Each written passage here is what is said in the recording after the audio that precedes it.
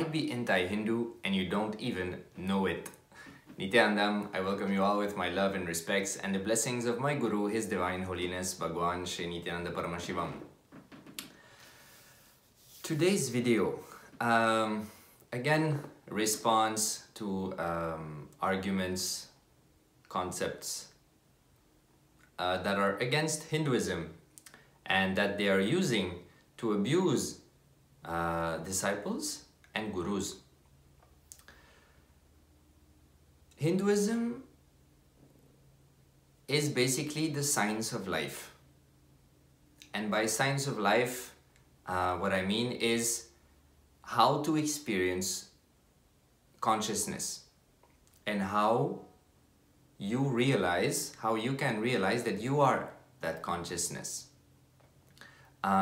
So one thing that happens a lot if you follow Swamiji is you would see that there's a lot of people abusing Swamiji. A lot of Indians also. Many Indians will be claiming, oh, we are Indians, we know Hinduism from the beginning, we know Swamiji is fake, Swamiji is a fraud, and they will use these arguments. First is, if you're born Hindu, that does not mean you're a Hindu, because Hinduism now has been diluted. Since the Englishmen came, they destroyed the roots of Hinduism, and they have implanted their concepts in it. So Hinduism, the authenticity and the purity of Hinduism is very rare nowadays. Some comments were saying, you know, why are you using Hindu? You should use the word Bharat. Yes, Bharat was the original nation, I guess, or I don't know what is the right word, but Bharat was that. And when the Englishman came, they created this word India, and then they labeled everything within India. But the thing is that the spirit of Bharat is almost inexistent in today's world. It is just a memory and something that some people are proud of and some people have forgotten.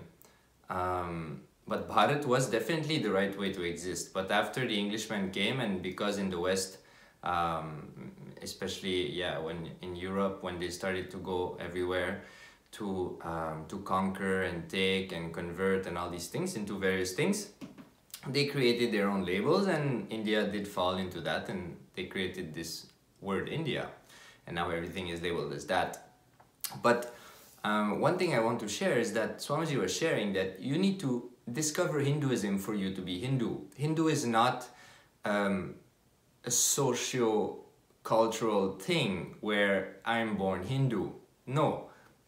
If you are born in a Hindu family, if you live Hinduism, if you experience Hinduism, then you are a Hindu. If you do not live Hinduism, then how can you call yourself a Hindu? It is only a socio-cultural thing. And nowadays, that's what I find very unfortunate, is that many people, they claim they are Hindu, but they're making these claims from the space of that socio-cultural thing. They have not experienced Hinduism. They do not understand the fundamental principles of Hinduism. Many people will use these big words such as Satya, truth, and all these basic principles of Hinduism, but they don't really understand what it means. They understand it from the superficial understanding that is going on in the world today, but not the source of it. And Swamiji is reviving that because Swamiji has had the experience and is established in that. I mean, many people cannot digest Swamiji because of various reasons. But one thing I want to bring forward in this video is that Guru Tattva, the universe is made of 36 tattvas. And the first tattva is the Guru Tattva. So it gives you an idea of the importance of Guru Tattva. Now, that is full Hindu knowledge. This 36 tattvas and how the universe is created and functions, that is full Hindu. It is not, in no other religion you will have this kind of knowledge. And actually, now we can say Hinduism is a religion, but it's more than just a religion because of various reasons. One, too many source books, too many traditions. But the very foundation of Hinduism is so different than what the world knows today that the people cannot understand what Hinduism is, and that is why they just label it as religion like all the other religions. But actually it is much more than religion. And being afraid of it is silly. Many people have phobia of it because they think it's religion, and they're afraid of religion because they have experienced other religions and it has not fulfilled them, and they did not feel like enriched by them, and so they discarded the whole thing. Or maybe they have seen also some fanatics, because some religions do create fanatics, and that hurts. They hurt the sentiment of people in various ways, and because of that, you know, they have discarded this whole religion thing. But going back to the tattvas, Guru Tattva is the first tattva, is the number one of the 36 tattvas. If you abuse a guru, you do not know Hinduism. Swamiji was saying, in one satsang he said, and I was very surprised when he shared that, he said, first, when you are seeking, the depth of your seeking will manifest the guru you need. So it is your seeking which will make the possibility of guru happen in your life. The more authentic your seeking is, the more sincere your seeking is, the more authentic and sincere of a guru you will find. Many people feel that Swamiji is talking things that don't make sense and all these things, but it is just because they don't have the seeking to understand it. When you listen deeply to what Swamiji is sharing, there's a lot of sense in what he shares. Yet a lot of born Hindus feel that it is all rubbish and he's talking nonsense. But that's just because they don't have seeking. And then but the thing is that these people, they claim to be Hindu because they're born Hindu, and that's a big problem. I remember also one time Swamiji was saying that a non-practicing Hindu is the biggest problem for Hinduism. Because a non-practicing Hindu who claims to be Hindu is not standing. He doesn't understand, and at the end of the day it just makes Hinduism look so cheap, and it is not cheap. So many people will claim to be Hindus, but because somebody says I am Hindu, I know, I was born Hindu, I know, you should not believe them. Because Hinduism is something you have to discover. Of course, if you are born from a Hindu family, chances are that you would have experienced Hinduism. And then you can consider yourself Hinduism. But today, there's many people who are born in Hindu families and they have not experienced anything of Hinduism.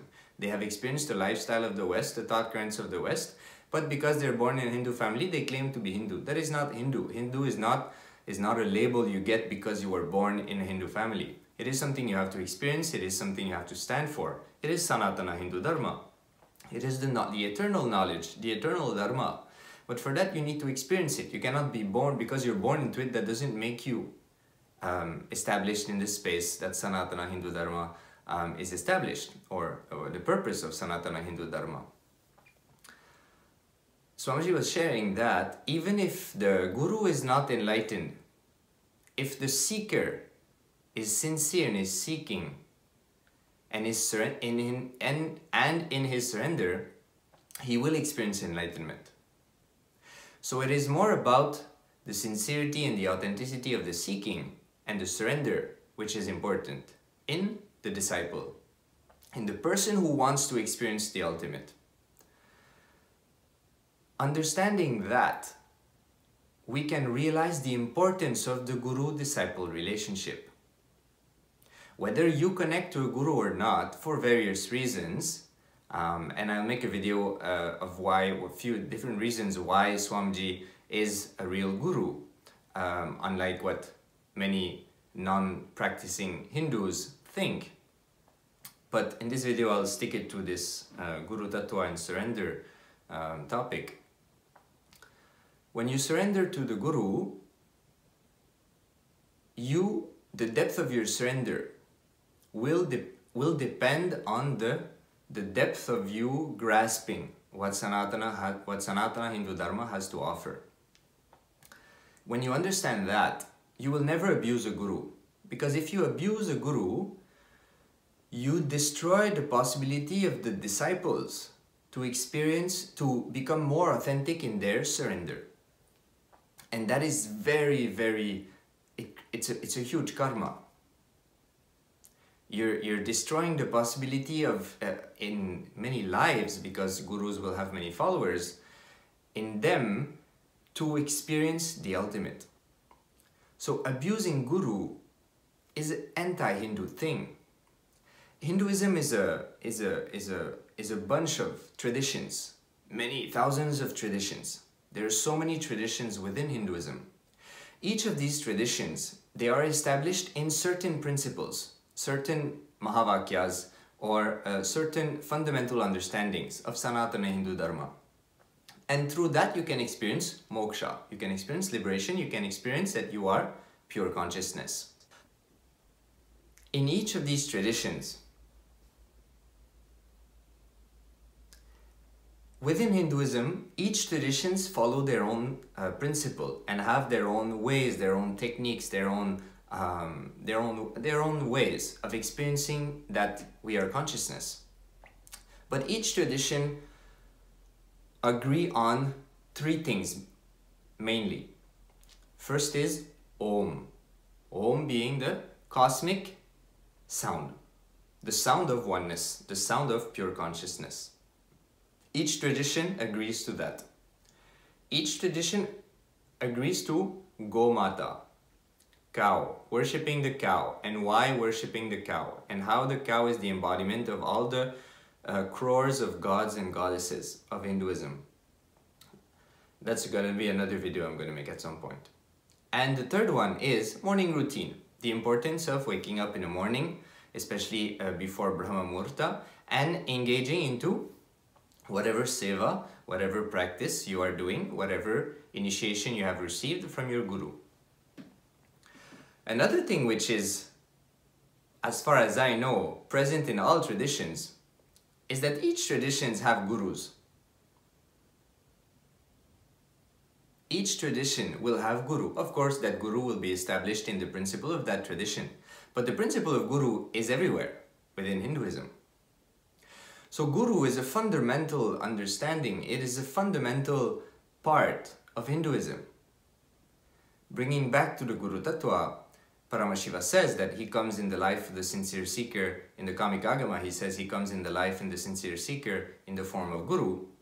So when you have a guru, when somebody decides to take the responsibility of being a guru, he gives the opportunity to seekers to connect with him or her and to experience the oneness, the surrender, and to intensify the seeking.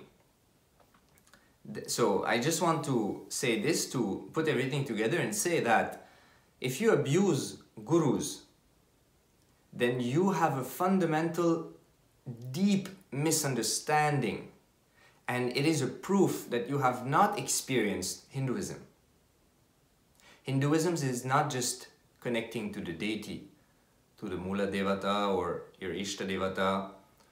It is not just that. I mean Kula Devata or Ishta Devata. It is not only that. Gurus are a fundamental part of the path.